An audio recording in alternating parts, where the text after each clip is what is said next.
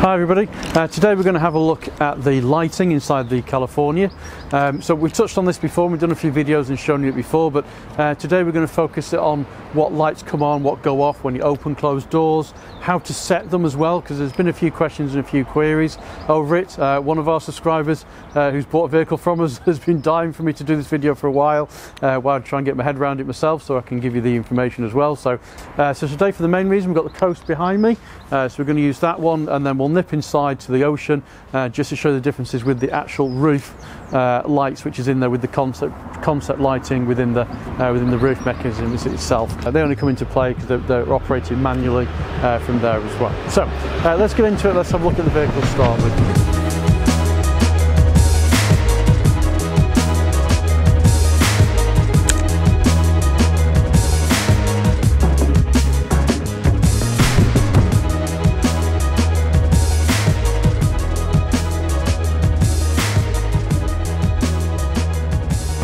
This all drives from how you want your vehicle to light up when you open your vehicle. So you unlock your vehicle, as I've done now that's in here, open your door, whether that be your camping door, your driver's door that's in here, and obviously your lights on the inside of the vehicle come on. So these lights here I've got to set on, and the lights that have come on from there to come on.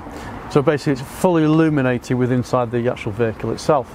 Now obviously you can have it so that doesn't happen if you want it to, so it's just your front that comes in, but it depends on your particular circumstances to what you're using the vehicle for. So if you're away camping, for example, you probably want all your lights to come on when you open the door. So you know, at night you get back to your camper van, for example, you open your door, all your lights come on, you can see what you're doing.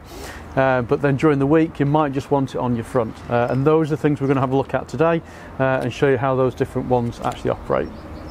So just thought I'll show you what to expect when you first come to your vehicle. So you unlock your vehicle, open your door from in there, and then you would expect to see your lights up here to come on, and all your lights in the back section that's there as well. But as soon as we put our key in, start the vehicle, and obviously shut the doors, all of those lights have now gone off inside, because it's now in the driving mode, because we're going to drive away, for example, so you'd have no lights inside. Obviously as soon as you open the door, your lights all come back on again and illuminate yourself as you're driving along from in there as well.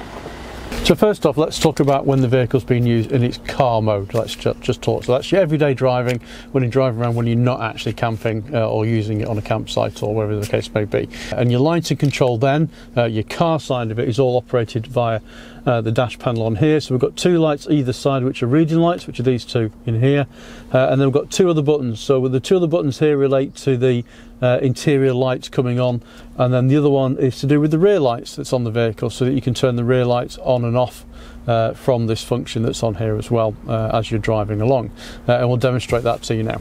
So we've got the engine running. We'll pretend that we're driving around from here, and you want to put the lights on in the rear while you're driving around. So the people, for example, in the rear need a bit of light for some reason, and that's where you push your rear light bulb here, and then on that you then get your four lights in the back to come on. And to turn that off while you're driving, you just press the button again, and that goes off then. And when it's pressed in, it's off. So if you want the rear lights to come on while you're driving, press that button, and the rear lights in the back are now illuminated. Press it again, put it up, and those lights go off. So that button is for when you're driving around. And then your other switch that's on here is to do with these lights here, which is when you're opening and closing your door. So for example, if I just turn the vehicle off for a minute, so it's on here, so if I put that on now, those lights are on, and if I lock the vehicle, all the lights go off. Unlock it, all the lights come back on again, including these lights on here as well. So why might you want to turn that off? Well, if you're camping, for example, you might want that turned to the off position, so that when you do open your vehicle, you won't be coming in from these side doors, you'll be coming in through your main door, from your side door. So obviously then you've got your normal camping lights which come on anyway.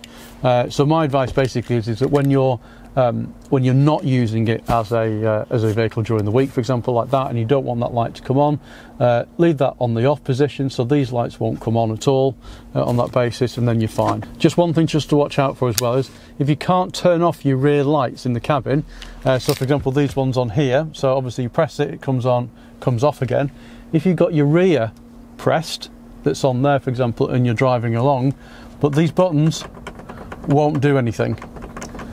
So just bear that in mind if you're wondering why, for example, you can't turn your lights off, because you've got your key in the ignition and that button's pressed. So by pressing that button back in again and turning it off, obviously those lights go on, but then you can then manually turn them back on again if you wish to. So it's just a little quirk of the system, and basically that's distinguishing the vehicle between what I would class as driving mode and camping mode. If you think about it from those two different variations that's on there, and the difference being is have you got the key in the ignition or not, and that's kind of where the differences come between what doesn't work and what overrides what. Now the light in your boot here only comes on when you open the tailgate, and obviously you can manually turn this one on and off. So the light that's in your boot here, this one, is purely activated from closing and opening this tailgate down. So as soon as you shut the tailgate, that light will go off, open it, off, open it up. If you want to check it, put that up there, you can just see through the gap and see that it's going off and coming back on again. Just a couple of the lights as well to mention actually in the cabin. A bit difficult to see them today, but obviously you've got your California light here, your step light, and then you've also got two little lights, one here, which you can just see the lightness under there, and one under the other side is there. And that's obviously just to brighten up this side of it here. We'll show you better with the one that's in the showroom because it's a little bit darker in there, you'll be able to see it a little bit better. So the lights in the back are all manual as well, so you can just turn them off by pressing the buttons that's on individual ones. They can also be operated through the control panel, so you flip over to light, it's in there. You can switch off the living area light just by pressing the button, and everything in the interior lighting will go off. You've also got lighting area operation, and you can turn them on individually just by pressing on the dash and increase and decrease the brightness. It's on there, if you can catch that, there we go, increasing and decreasing the brightness. And you can also press and hold the button on that individual light, and that will do the same thing again, pushing it up and down between there as well. And then finally the other one is sunrise. In sunrises you can obviously set it, so for example in the morning your lights will gradually come on then to a full brightness one as well. And then obviously the last one that's in there is camping mode. And so in camping mode, we've got activate camping mode. So to turn camping mode on and off, you just press the button there and then turn it back off again. So on is highlighted, off is not highlighted. As soon as you put the key in the ignition and turn the vehicle over, it deactivates it anyway, for obvious reasons, because you're driving along. And then you've got ticks for all of these that's in here as well. So outside light is referring to your headlights on the vehicle. So you know, as normally when you're not in camping mode, is you press your button and your lights flash, for example, on the front, your indicators and stuff like that. So in camping mode, when it's not ticked, that won't happen, which is perfect, because that's exactly what you don't want to happen on a campsite, isn't it? If you imagine at night and you're coming back to your vehicle and you press unlock and your headlights flash, and it's, you know, making a bit of a bit of light pollution across your campsite. So you don't want that one ticked. And then your driver's light, which is referring to these ones here.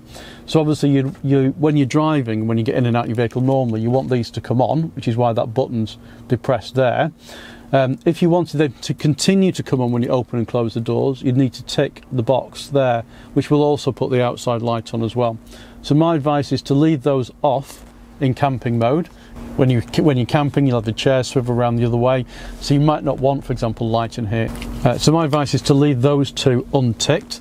I don't really think you need any light in here. You've got plenty of light in the rest of the vehicle anyway that's here. And then obviously living area. So if you click on the living area, that is the living side of it. So if you open the door on the vehicle, so you lock and unlock the vehicle, if I can get the handle from here, obviously your lights would all come on. You shut your door again and your lights go off on that basis. So it's only when opening and closing the vehicle. I think that's quite good if you're coming back to a vehicle at night, for example, that you want it. So you open your vehicle doors, all the lights come on, etc. It's in there, gets you a chance to get in. Obviously as soon as you shut them, it's shut again, and then obviously you can just turn on individual lights as you need them. But at least for the moment when you open it, you've got some lights that's in the cabin. Obviously during the day, you probably don't want that tick during the day. because you probably, there's no need for your lights to come on every time you open and close your doors. So it's obviously, you just go in and change it as and when you need it, depending on whether it's daytime, nighttime, etc. that's on there as well. So we're now in the Ocean. So obviously the differences on here is standard is you've got your camping concept lighting. So on here you just press it and it comes up on there, on and off, and on the other side, on and off. And you can press and hold it to make it go brighter. That's up in this particular area in here. Obviously those lights as well can be controlled by the main display panel. We'll show you that in a minute as well. So as you can see on the Ocean model, there's a lot more lighting because you've got your roof ones as well that's in there, which you can turn on and off. And then the only other additional lights you've got in the Ocean are your strips around your cabinets as well, which we've got the button on the side for on here, which is part of here. That's on there, so that comes on and off. And again, that is part of the opening and closing the doors, whether you're on camping mode or not on camping mode. So just to recap, as I was explaining before, the way to think about it is the vehicle's got two different lighting setups. So we've got the camping lighting setup, camping mode, and we've got the driving mode side of it, which the driving mode being operated via the console that's in here, so you can turn your lights on and off as you're driving along. And then obviously camping mode, which is when you're setting up as you go along from on there as well. And those are your two different variations of it, and obviously you can have the lights to come on, come off when you open and close the doors. If you find you've got random lights on, the way I tend to do it is I just tend to turn everything off manually, so I know that everything is completely turned off, check my control panel, make sure that's saying everything's turned off, and then just start again and putting on the particular lights of which you want to. Well, I hope that's given you a better understanding of how the internal lights work in the California, whether it be the coast behind me or the Ocean in the showroom. They both work in the same way, no differences on there as well. If you've got any questions, queries about that, pop it in the comments box below as always, and then we can answer that in the next Q&A session, or if it needs a bit more in-detailed look, we can have another look and do another video similar to this as well. So if you've enjoyed today's video, please give us a thumbs up, give us a like. If you don't subscribe already, please subscribe, and we'll see you next time.